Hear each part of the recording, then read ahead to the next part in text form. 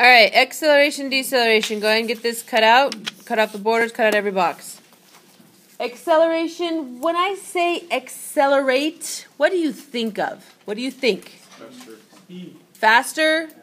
Okay, speed. What else do you think of? What about decelerate? Slow. Stopping. Slow, stopping. I like that one, stopping. Okay? Accelerate and decelerate. Now compare that to what we were talking about yesterday when we were talking about velocities. Think about constant velocity. How is that different from accelerate or decelerate? Because you're going at the same speed. Okay. Acceleration can go higher and higher. All right, I like it. So with acceleration and deceleration, we are talking not about a constant velocity, but we're talking about changing velocity.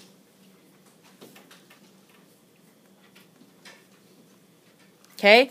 We're talking about a situation where the velocity is changing and we want to know how fast or how slowly that velocity is changing. It's either increasing, which would be acceleration, or the velocity is decreasing, which would be deceleration. Okay? Two very similar concepts. Actually, almost exactly the same thing, just kind of the opposites. All right? Find the two pieces of paper that have bullet notes on them. Okay? Look those over and read them. At the top of your page, the right, write acceleration. Sorry, on the left, acceleration. On the right, deceleration. Okay? And figure out which one's which.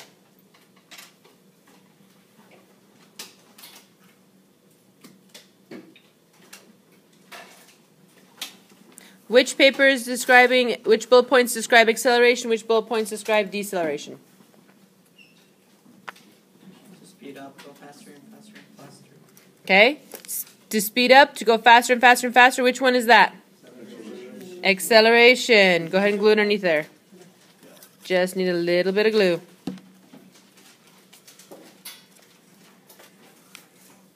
To slow down, to go slower and slower and slower, that's deceleration. To go faster and faster and faster and faster and faster, that's acceleration. Okay?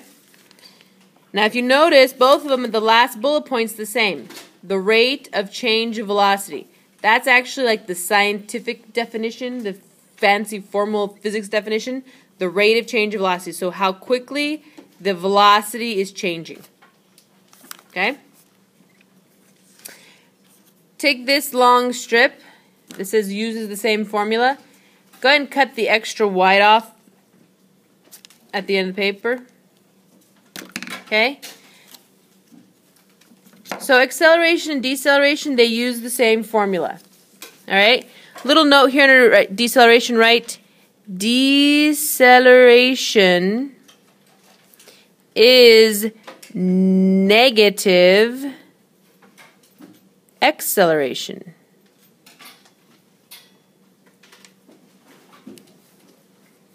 Okay? So if the acceleration value is negative, then we're actually talking about deceleration. And physicists, genuine physicist nerds, they won't say, oh, it's decelerating. They'll say, it has a negative acceleration. Okay? They're really weird about that. But go ahead and glue that piece of paper underneath there. Negative acceleration just means you're decelerating. Okay? We use the same formula, it just has a negative value. And what that really means is that when we're talking about the final velocity that we measure, it's actually slower than the initial velocity. Which will make sense once we talk about the formula here. Okay? So below that, we're going to write in the formula in words. Acceleration equals, and then you're going to do parentheses, final velocity minus initial velocity, close parentheses, divided by change in time.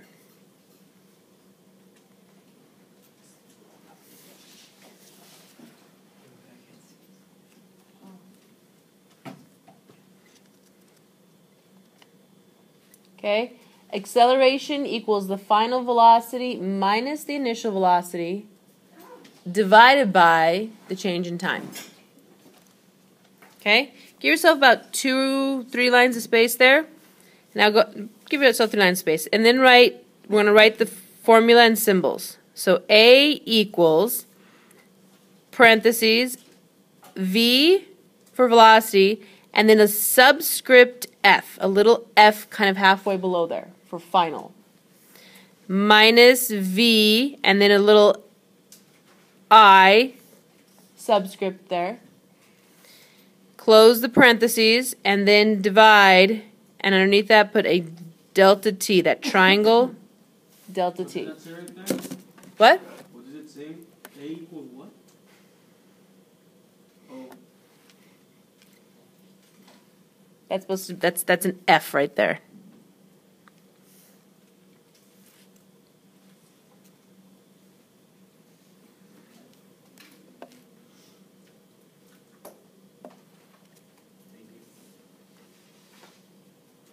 Okay. Now, all the little pieces of paper.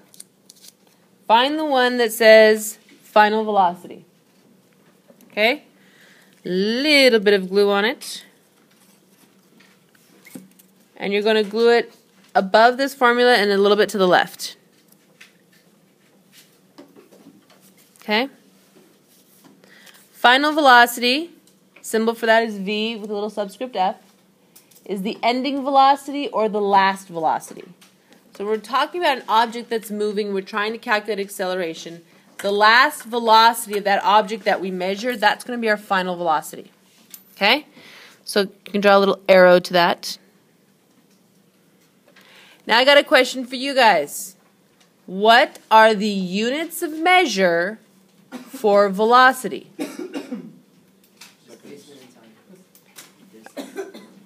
Not the formula. What are the units of measure? So is it measured in degrees? Is it measured in, what is it measured in? Meters per second. Meters per second or kilometers per hour. When we're dealing with acceleration, we're only going to do meters per second in this class. Okay? So meters per second are the units for for velocity. Okay? Now find a little piece of paper that says initial velocity. Little bit of glue.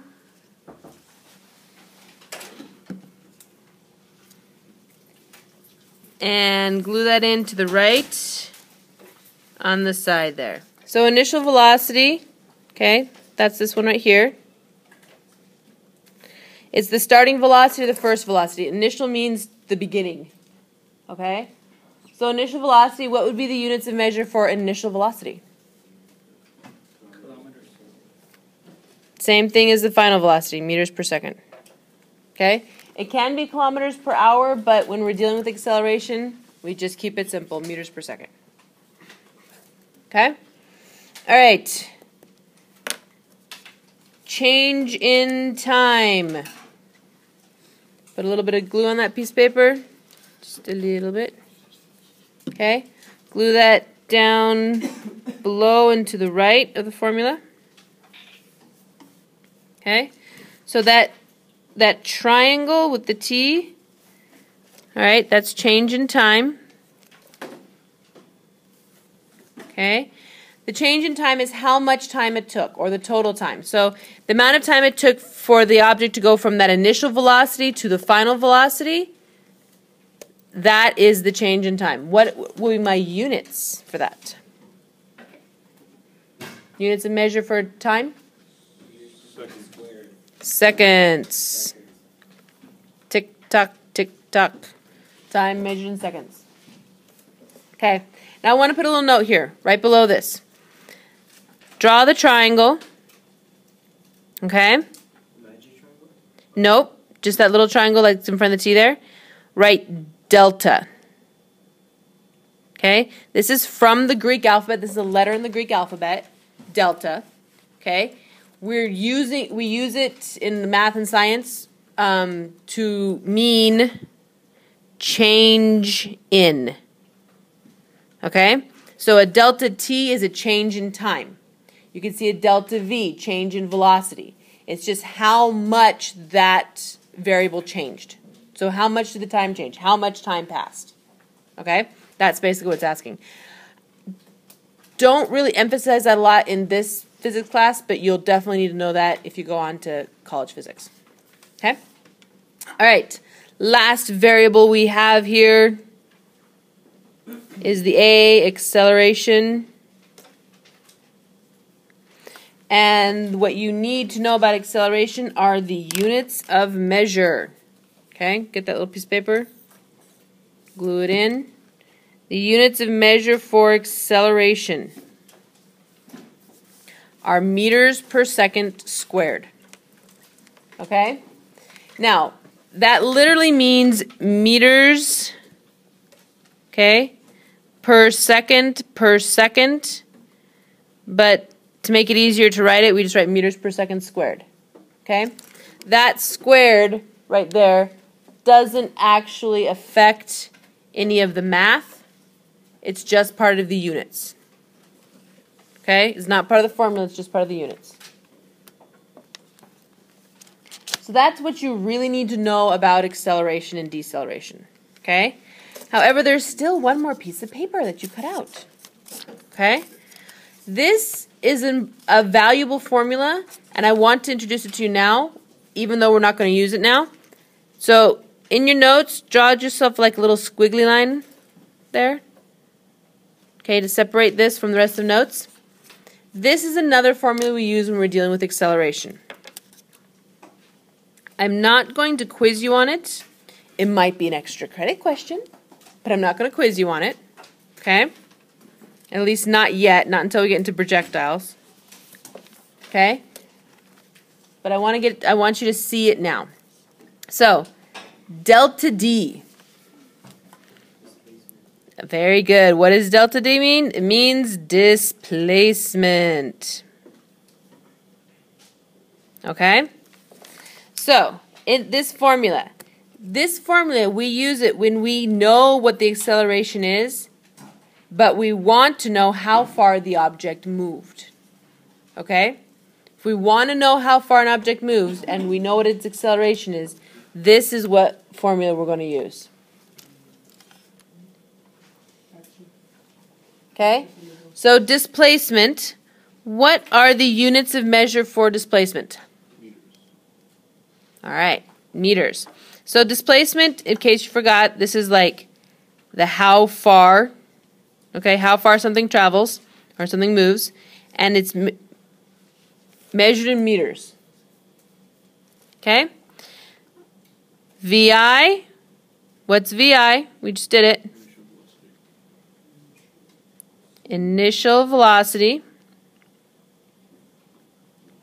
Units of measure for velocity?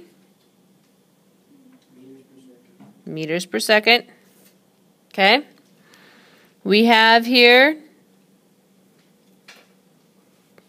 delta T, and it's actually in the formula twice.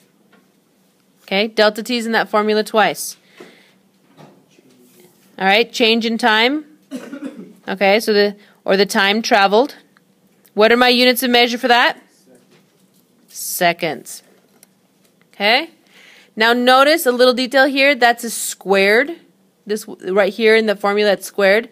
That's probably the one most common algebraic mistake is to forget to square that. So if you use this formula, don't forget the square. All right, and the last variable here, the A, the acceleration. And units of measure for acceleration? Very good. Meters per second squared. Okay? So, you know what all of those variables mean. You just got to plug them in to get the answer you're looking for. Okay? So if you know the rate at which an object is accelerating, you know its initial velocity, and you know how long it's traveling, you can figure out how far it goes.